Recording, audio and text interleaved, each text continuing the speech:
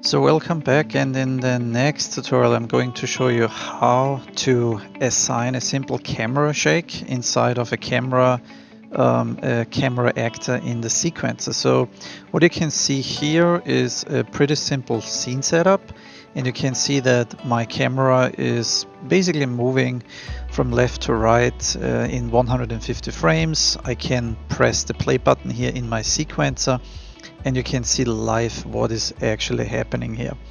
Now the question is, how can you assign any kind of camera shake? Because obviously you can see here when you click on your camera component on the plus sign that you can see there is a camera shake track option, but as you can see it's empty.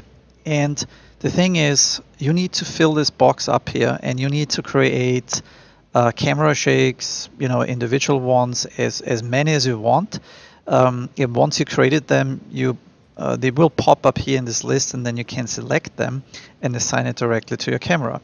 So this is going to be done by using blueprints, and I'll show you in the next 2 or 3 minutes how you can actually do this and simply assign that. So in my content browser, I go to my blueprints, and in here I basically click the right mouse button and click on blueprint class. And once you're here, you have to search for camera shake. Sorry, let me retype this. And camera shake. So you find then here exactly the blueprint camera shake. You select it, and once selected, you can call it whatever. I call it for now is this is my walking camera shake. Okay, so let's assume I'm walking or whatever, and I have this shaky camera. So once this blueprint is done, you can clearly see it here, and you can access the settings by double clicking it. And when you double click it, this is exactly what you see. This is my walking camera shake, as you can see. And the first thing you have to specify is the oscillation or oscillation duration, however you want to pronounce it. And my English sucks, so ignore it. But it's basically the time frame. How long does this shake going to be,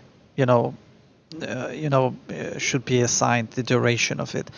And it goes in frames, so that means if I have 150 frames, this camera animation, I want to have it 150 frames. So specify this. And then as you can see, this is very straightforward. You have pitch, you have a so-called amplitude, and you have the frequency. And you have then also jaw and roll. And that basically gives you all the different options you can basically assign camera shake to: X, Y, and Z, to position, to rotation. You can fade in, you can fade out, and so on. So this is pretty sweet. But I just want to show you the basics. So first of all, I basically set the duration to 150, and then maybe amplitude I say like 5, and the frequency is maybe 10. And you have to compile and save. So now this blueprint as a shake is kind of like setup. But still, if you go back to your camera and you play it, you can't see it, because now you have to assign it to your camera component. So in this case, you go to your camera component in the sequencer, you click the plus sign on the track, go to camera shake, and now you see this list was before empty, but now there is your first camera shake, and it's called "This is my walking camera shake." So you click it, and now it's assigned to the camera. You can also see here the duration in the sequencer, that this camera has the camera shake assigned. This is my walking camera shake, and it goes from frame 0 to frame 150. Now let's press the play button, and let's see what's happening. And as you can see, yeah, it looks actually pretty good.